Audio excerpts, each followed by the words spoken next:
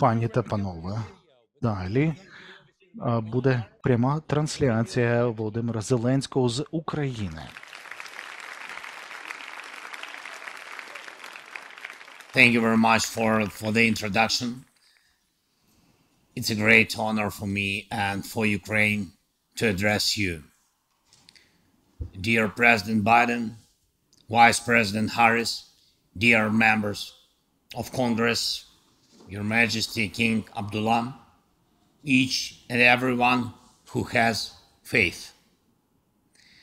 And I'm glad that for 70 years, this tradition of prayer breakfast, which was started during the time of President Eisenhower, has been preserved to this time. This is a symbol that despite any, even the worst circumstances, the best in people still prevails and prayer continues. If you recall the Psalms of David, you will pay attention to how often they ask the Lord to hear the prayer. We never know whether our prayer has come close to perfection and whether the Lord heard it. And that's why in harsh times, when we lose loved ones, when people lose their children, which is the worst thing, when life is at risk, when a criminal war is conducted against your people, faith may stagger.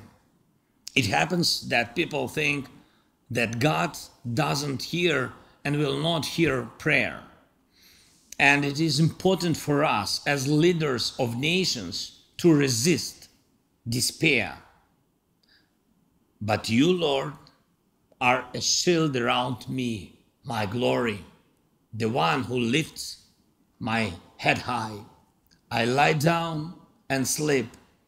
I wake again because the Lord sustains me. Though an army encamp against me, my heart shall not fear. These words at the beginning of the book of Psalms and their determination balances the doubts that are found later in the book, because this is confidence in the Lord who hears and who sees what is in the person's heart. Millions of Ukrainians are asking for the expulsion of the invaders from our homeland and so for the restoration of peace. We believe in God. We do not allow despair. Thanks to the bravery of our soldiers, thanks to the help of friends of freedom in the world, thanks to President Biden and all of you, the leaders and people who help. And we have that chance, a chance to drive out the evil that came to our land under the Russian flag. We have a chance to make hope and history rhyme. These words were said at the prayer breakfast last year.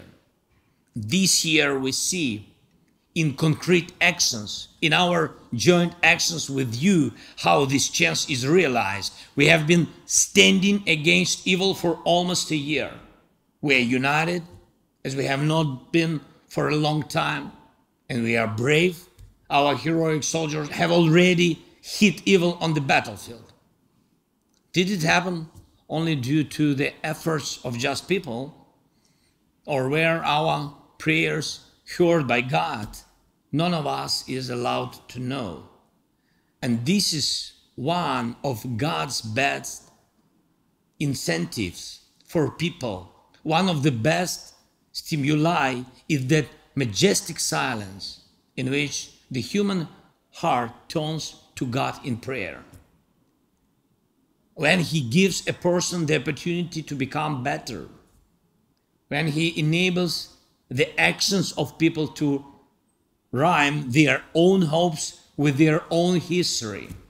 Does He help us with this? I'm sure He does. But people's actions are needed. You have to wake up to say that the Lord is sustaining you. And I thank you all, America, thank you all, our friends in the world, for waking up together last year. We stand together and we must do everything we can together so that next year, on the first Thursday of February, we will be able to pray simply with thanks for the obtained salvation from evil. May the Lord protect you all. Слава Україні! Слава Україні! Героям слава!